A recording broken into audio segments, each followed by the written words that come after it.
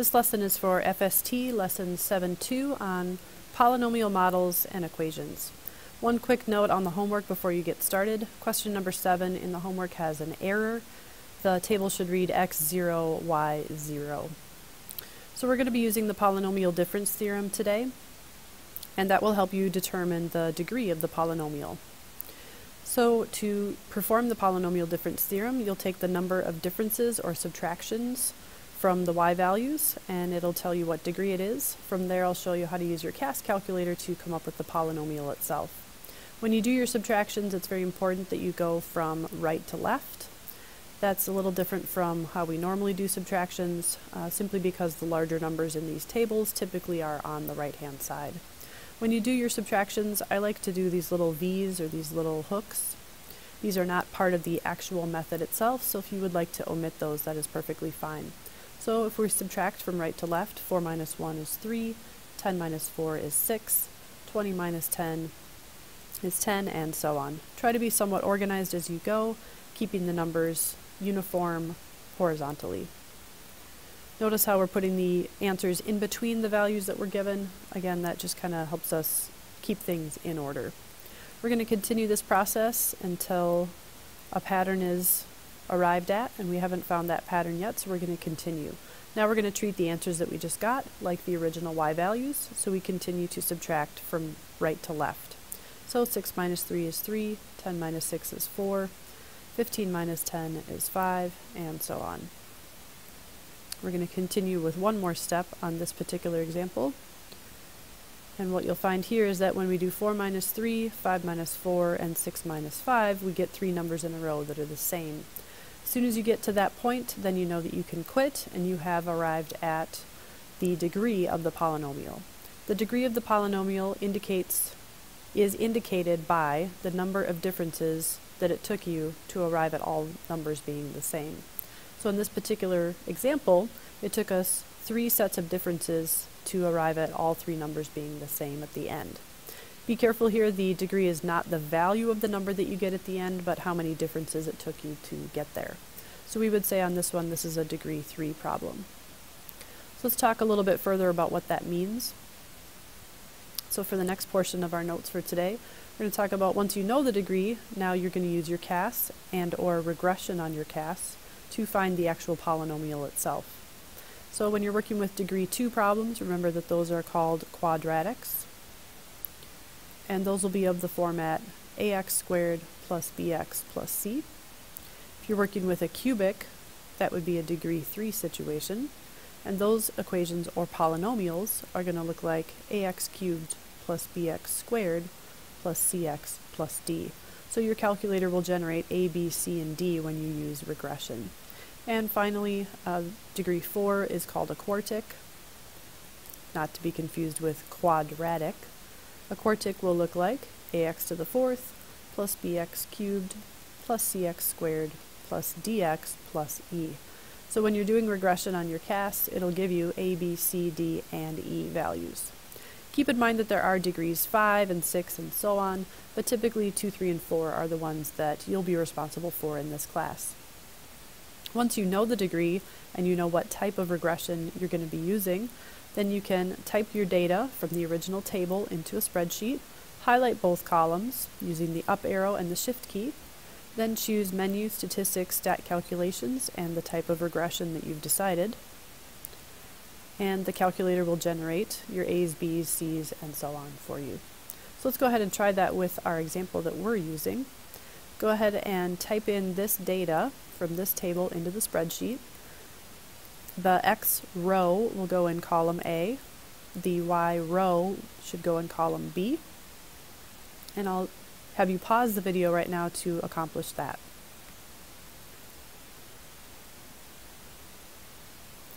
Once you've gotten the table into your CAS, go ahead and highlight both columns. So again, up arrow to highlight one column, then use your shift key, also located underneath the blue button if you have a gray calculator, and shift to the right or to the left to highlight both columns. Now choose Menu, Statistics, Stat Calculations, and then we're choosing Cubic because our example was a degree 3. In the pop-up window, again, just verify that you're choosing the regression that you intended to. A and B are our two columns, that is correct. The equation is going to be saved in this particular function number. If your function number is different from mine, that's still okay. And go ahead and hit OK. What you'll see here is that, again, it tells you what type of regression it did. Down here it tells you what the equation should look like.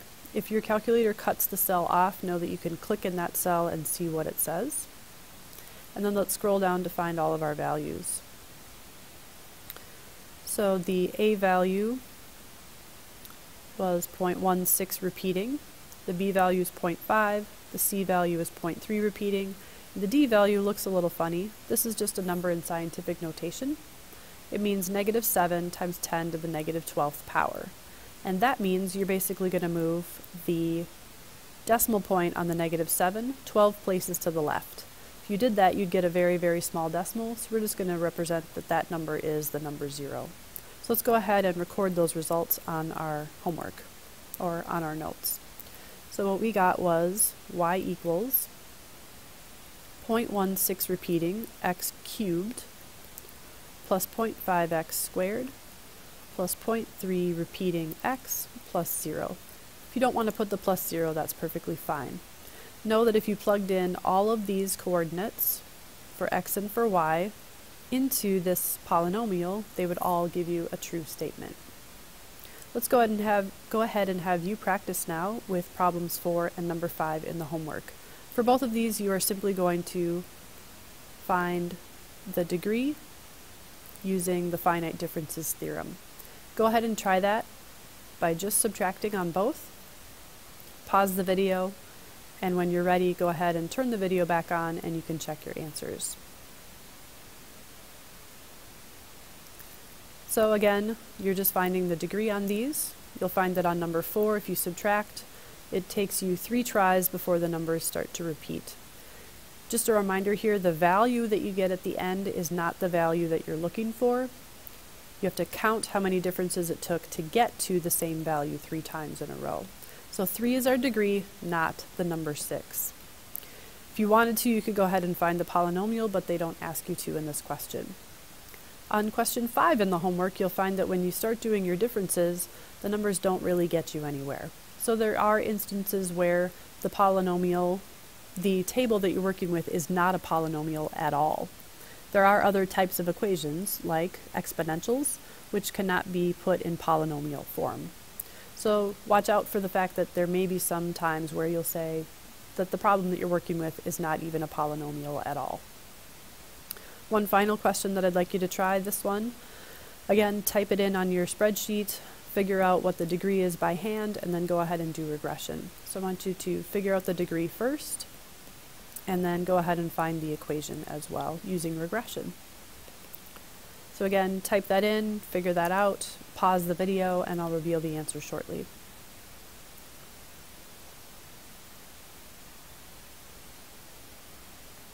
So if you're all done doing this question, you should have found that again this was a degree 3.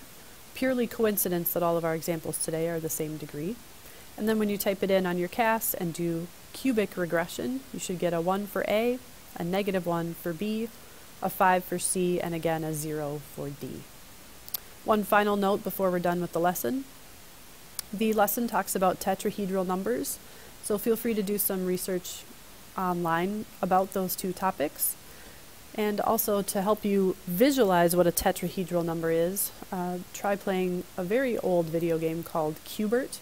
It's this little orange guy who hops around on this pyramid of cubes, and to me that's what I always think of when I hear the word tetrahedral.